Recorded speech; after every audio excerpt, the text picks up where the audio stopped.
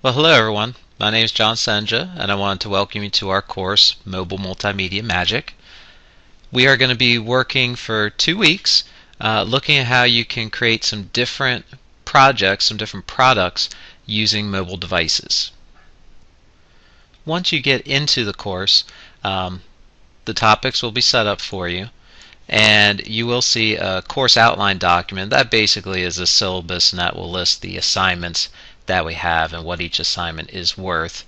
I'm also going to make sure that the assignments are listed in the upcoming events.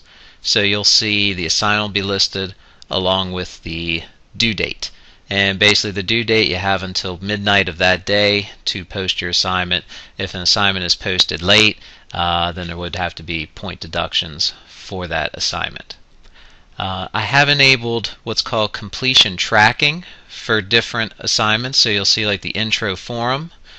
There is a box here that once you have submitted to that forum, it'll check mark off as being completed for you. Some of the other assignments are going to be things that you can mark off as being complete. So let's say the photo comic assignment. Once you have gotten that done, if you want, you can click on it so that a check mark appears, so that way you know you are finished with what you had to do. One of the other things in the course is that I know a lot of you may have been previously in the course from EduSpire on the iPad, and so you have iMovie already on your iPad, or maybe even some other apps like Explain Anything. And we do have some different tools that we're going to have you check out in this course.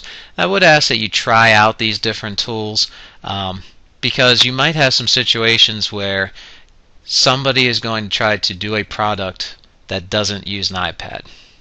In the school district I work at, we have bring your own device. And for the majority of the students, when they're bringing in a device, we don't see a lot of iPads. We see some, but the majority of the devices are phones.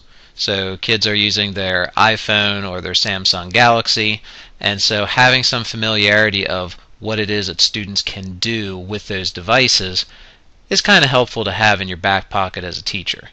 So, even though you may be familiar with iMovie or have done some things, some of the other apps we're going to look at, like 30 Hands or Animoto, actually kind of simplify things, makes things sometimes a little bit easier than what iMovie is. And it's also something that those are apps that are free and also work on phones. So if you are in a bring your own device district, that might give you a little bit more bang for the buck. And so finally, I just want to thank all of you for registering for the course. And everything is set up for week 1. So the activities are set up in week 1. And what we've got is you have a intro form to post to. Another form about using mobile devices in school, why you would even want to do that. And then we're doing some things with images. And basically we've got 3 assignments with images that you're going to do. Creating a photo comic, creating a book trailer using Animoto, and then creating a narrated slideshow either using the 30 Hands app if you have an Apple device, or the app called Flash'em if you're using an Android device.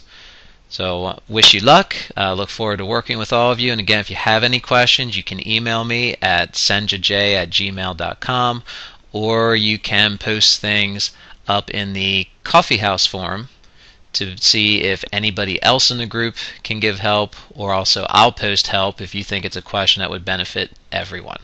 All right. So thanks a lot, and good luck.